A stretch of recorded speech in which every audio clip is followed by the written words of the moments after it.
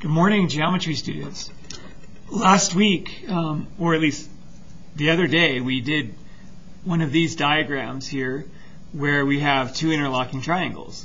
And the construction really centered around dividing this into 6 equal parts. And we were able to do that with our compass and no measuring at all, because a radius of the circle is the same distance as the distance between these points. It's a geometric fact. We'll explore that later. But today we're just going to extend that and do another geometry challenge, and we're going to do one with 5 points. Now there are ways to do this with just a compass and no measurements, but we're not going to be ready for that right now, so we're going to use a protractor to get our points evenly spaced around the circle. So you'll need one of those, and you'll need your compass also.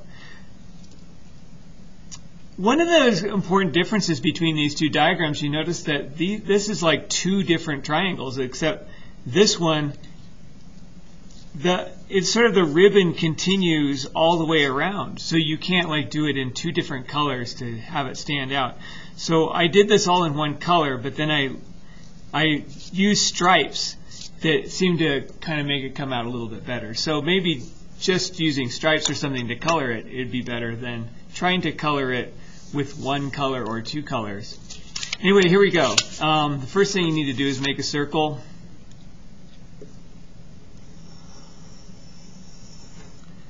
Practicing your circles.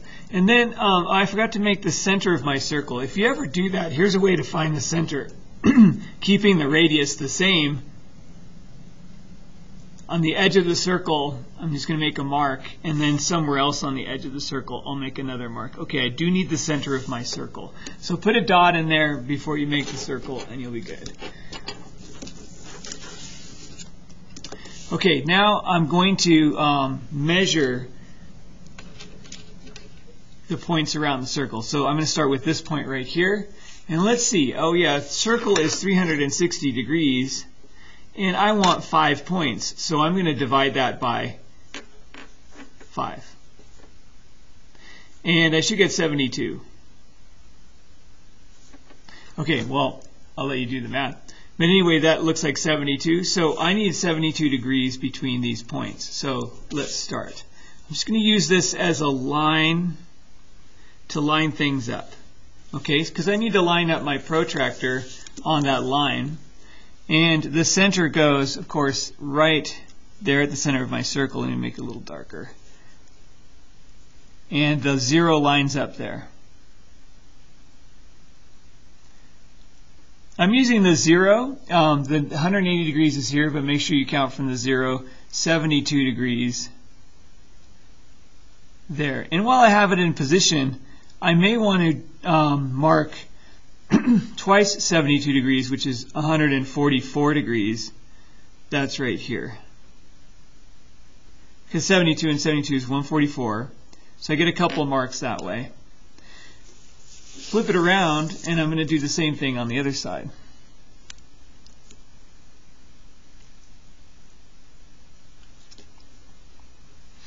Let's see, reading from the 0 on the inside, I have 72. I could mark it here on the outside, but it's 2 marks past there.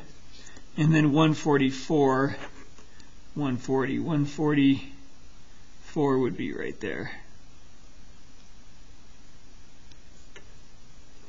Okay, now I have that, so let's go ahead and make my radiuses through those points, and I will have divided this into 5 equal parts.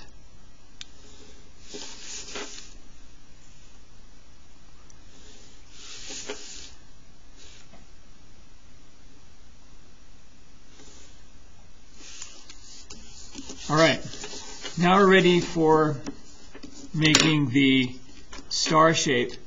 So remember to go from the point of intersection to the point of intersection here and here. And you're going to make 5 of these lines.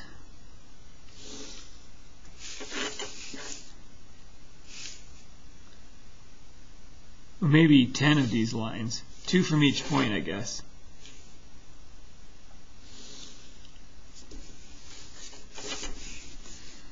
Maybe it's only 5 lines because I'm only having to make 1 on this one and then I'm done. Okay, so it was just 5. Because if you count 2 at each point, then you counted them twice. Okay, now we have our basic diagram, and we're going to want to make the inside part. So we need to make another star inside, just like we did before, and then we're going to do the same erase part. So here it goes. From here, from these points here that I've already kind of established, I'm going to make another star.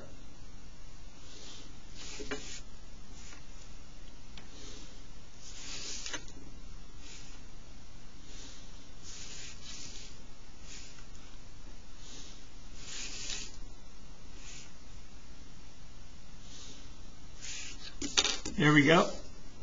Now the erasing comes, and the erasing is usually the hardest, but it's the same idea as before. We're going to be starting from the triangle on the inside star and erasing 2 lines towards the triangle on the outside star. And we have to, I'm just going to mark those so I just remember which ones to do. And all of those other lines also need to be erased too, but we'll see from that inside to this outside, and then so you have to kind of get used to this, but if you rotate the paper you can get that just like that. Okay, and then carefully erase. So I'm going to erase, I'm actually going to erase everything inside that triangle there, and the 2 lines that cross, and this thing.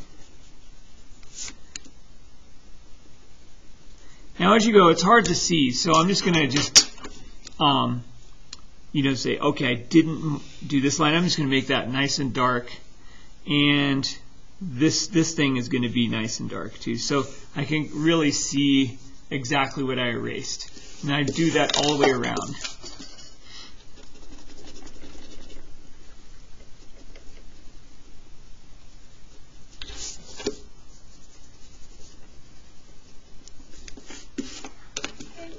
Good morning.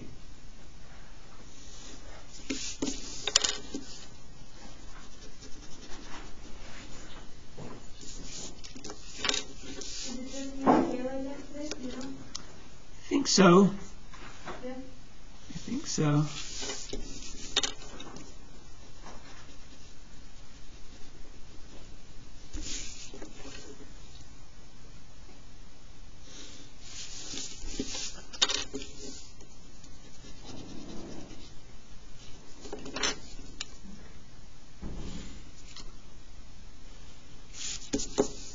Okay, then you have it.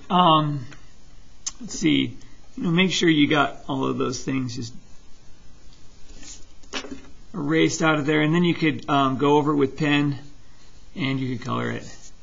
And like I said, if you tried to make 2 colors like this one, it's not going to work. So you're going to be having the whole thing interlocking like one single ribbon going around. So there it is. All right, that's your challenge for today. Good luck.